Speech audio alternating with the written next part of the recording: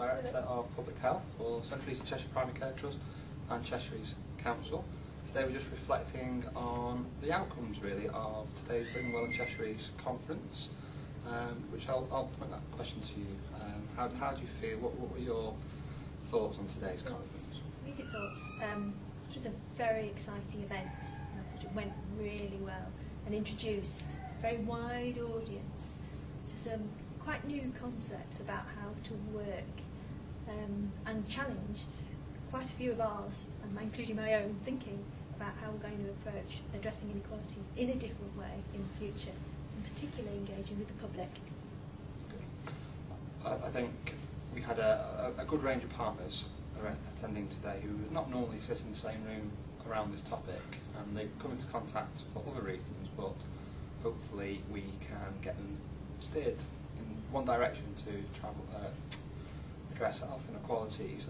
Over the next 6 to 12 months, what are some of the key things you think we can look to do as a partnership? I think it's like everything else.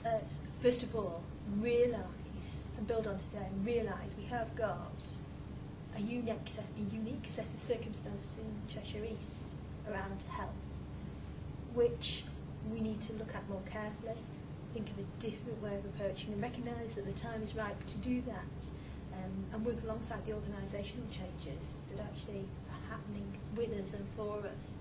That combined with the financial imperative is a time indeed that we've absolutely got to address inequalities to make sure we're delivering and providing cost-effective, efficient solutions and reducing inequalities at the same time. The two have to run hand in hand. There's an economic imperative and there's a moral imperative. I think there's something about setting up the structures well, so that we do have the task and finish group, people who will sign the statement, sign the commitment in the Living Well in Cheshire East call to action. Those people who are prepared to be called to action and sign the statement, take part in a task and finish group that delivers some tangible actions and difference on the ground in those very many areas where there are inequalities. And I think it's about engaging, and we've got many assets. We talked a lot today about assets.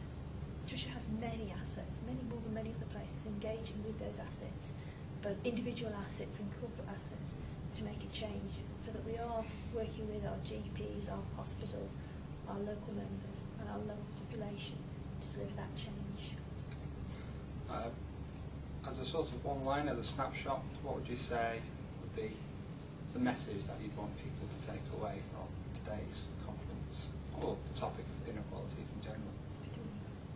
Yeah, I think it is, we've absolutely been doing okay to date, but we've got a long way to go. Working together is the only way we're going to achieve and make a really big difference, and getting our population, and I think the phrase from today was, as fit as they could be and as well as they could be, will be the key to success. Thank you very much.